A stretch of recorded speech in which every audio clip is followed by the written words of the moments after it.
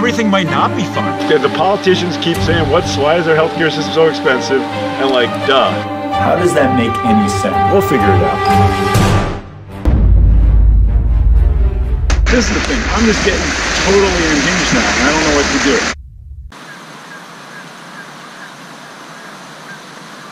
Hey, I'm here again with Paula.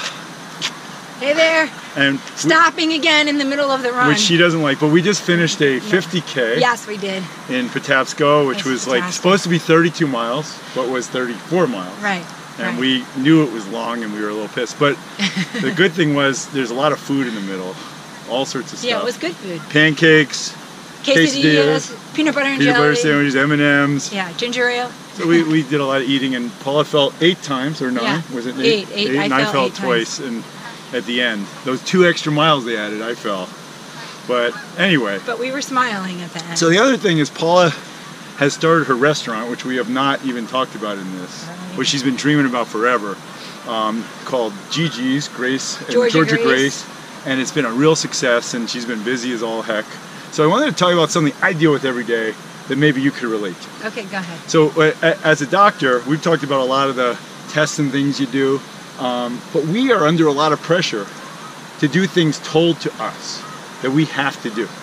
So when we're sitting in front of the computer typing all the time, we don't want to do that. I took a typing course in 11th grade. I'm really good, thank God. It's the most important course I took in preparation for medical school, for to be a doctor, because medical school was useless. So at least I had that under my belt. At least I got some teaching earlier on. So I could type really fast, and I could type like this while I'm looking at you. Great skill. So it looks like I'm actually... Wait, but you could probably make mistakes on like medicines and stuff if you No, I can't, because I review everything. Okay. I look over everything before. When it's medicines, I have to click.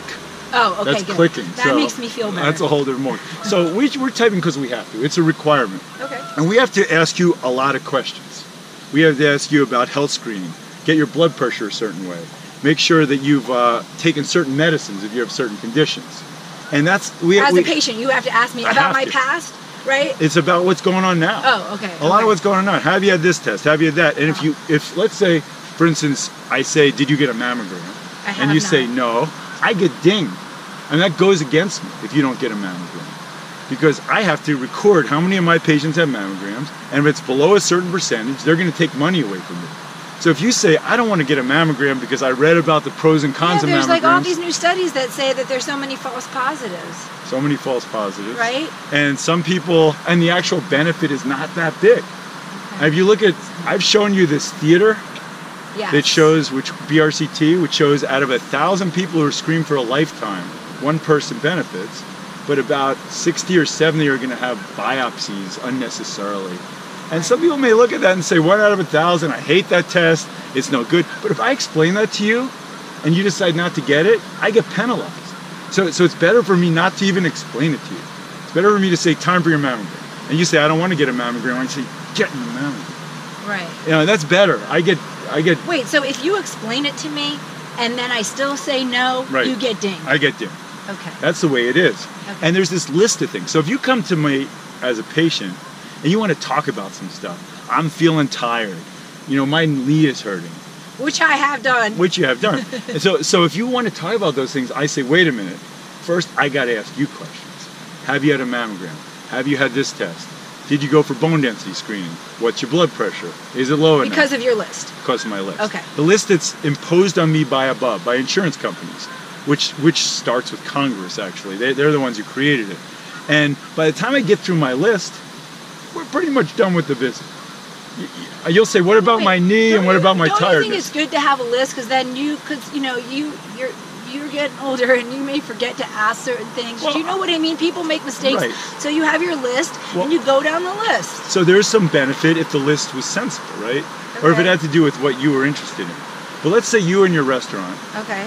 You had a guy coming in for falafel and wanted to get a latte and wanted to get a Greek salad. Yeah. It's a Greek-themed restaurant. Right. It's a good restaurant. We'll do some podcasts from the restaurant. But let's say then you say, well, before you order, sir, I got this list that I got to do for you first. It's mandated. Have you ever had an allergy to mayonnaise before? Have you, he said, I'm not ordering anything with mayonnaise. Right. But that doesn't matter. I got to ask you this question. Have you ever burnt yourself walking through hot coals? I mean, these are the kind of things I got to ask people in medical lingo. Okay, so I and can by see the how time it's you're frustrating. done with the list, you say, I got to type it all in. Yeah, and the guy's probably not hungry anymore, and he wants to. And he says, well, yeah, I mean, but that's what we do with every patient. And a lot of the times the patients think the doctor's not paying attention to them. The biggest complaint patients have now is we are not focused on them. Right. We don't look at them. And you probably don't spend enough time with them. We don't spend enough time with them because we are forced to see people quickly. Right. At least in primary care, we got to see people really fast because our whole revenue is based on generating income from seeing patients. Okay. We can't put in the stent. Okay. We don't got that in our back pocket. So we got to see patients. All right, well, so what do you want to do about it? My question is, you know, is it better for me as a doctor just to forget about the darn list, just talk to you and hope it all works out in the end? Mind you, because we did that, because in our group, we decided, okay, we don't want to put all these old people who have dementia on statin cholesterol medicines, which were required of us, because at some point they had some heart disease when they were 60, now they're 92, and the list says you have to have them on statin cholesterol medicines. Because we didn't do that, we got dinged out of $80,000. Wait a minute, but did the patient feel fine not being on those things? Because those drugs make people feel really tired and really bad. And we've talked about it in this podcast. And don't you think that older people by that time, like, they know what makes them feel, they are smarter than their family thinks. Their families don't want them on the medicine. There's no evidence the medicine works. Right. But the cardiology group that came up with this guideline has stated that they should be on the medicine. So by my letting them make the decision, in other words, a lot of these decisions that we have to make are not necessarily what the patient wants. Yeah, but the patient prevails in the end. They're allowed to make their own medical decisions. And we left them in our group. And that you get penalized. $80,000. I don't know what to say. So what I'm saying is you are right. I think it's good that we have a list, right? We have a list of things we should talk about. But in the end, we shouldn't be judged by whether the patient gets that stuff or not. We should be judged by whether we have given the patient enough information to make a decision. And if they made a decision that says they don't want a mammogram, they should be allowed to make that decision. But if we just say get the mammogram, I think we lose. I think any business is based on lists. Wait, I need to stop you. Do the patients realize that you as physicians get penalized for not forcing them to take these things? I don't think they do. Because they need to know that information so that you give them the information on all of these things, and they should make their own comprehensive decision after you give them the information. Period. I had a patient recently who I was going to give him a pneumococcus vaccine. It's against pneumonia. Okay. And it doesn't help that many people. It's a pretty impotent immunization. Yeah, does the placebo effect? Placebo's good. Yeah. But no, not for this person, because this person was not a fan of immunization. So she said, do I really need this test? I showed her the numbers. You know, it was 1 out of 2,000 benefit, and the benefit was small. She said, you know what she said then? Well, are you going to get in trouble if I don't get this test? She said that? I said, yes, I am going to get in trouble if you don't get this test, but I'm not going to make you get this test. She said, I'll get the test. I mean, I'll get the immunization. She said that. She was aware that I was going to get in trouble. Yeah. And I will. I do get in trouble. But I didn't give it. So just so you know, I didn't give it. This is a really dangerous thing because I come to the doctor, right, because I want to find out what's wrong with me.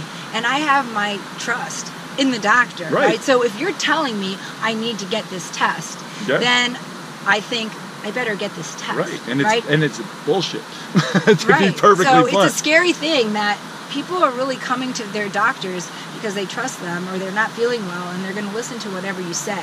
So if doctors are just making money on providing these tests... We're not making money, but we lose money if we don't do it. It's a new system. They call it quality and value in Medicare. And it means our quality means we're going to follow these checklists that are the same for every single person. So for instance, if an 80-year-old has blood pressure problems, but when I put them on too many medicines, they faint. Yeah. And so I say, well, let's not put you on the medicine. You're 80. You probably need a higher blood pressure. I get in trouble. But if I put them on enough medicines that they faint and break their hip, I pass. I'm good. Doesn't make any That's sense. the way it is. So yeah, what should we do about it? I bring it to all of your attention because when you go to your doctor, when they say you should do this, that, and this, you could say, explain to me the risks and benefits. And you frankly shouldn't care whether the doctor's going to be dinged on not Right. doing it. Right. It's the doctor's responsibility to do the best thing for you, not Right. to follow these checklists. And yeah, you should be pretty blunt about it. So I just wanted to tell you about that because I think you could relate in a restaurant what this would do to you Yeah, as someone who wants to serve good food. I'm sure it would hurt my business. It I would feel, suck. So that's that. Yeah. Okay, we will All go right. running now. Wonderful. I promise. Hey, so if you're equally annoyed by our dysfunctional healthcare system and all the garbage you're being fed, then give me an email, log on to my website, which is listed down here. Let me know what you want me to talk about, and I'll just keep feeding you information, and we'll discuss this and hopefully make some changes. See you later.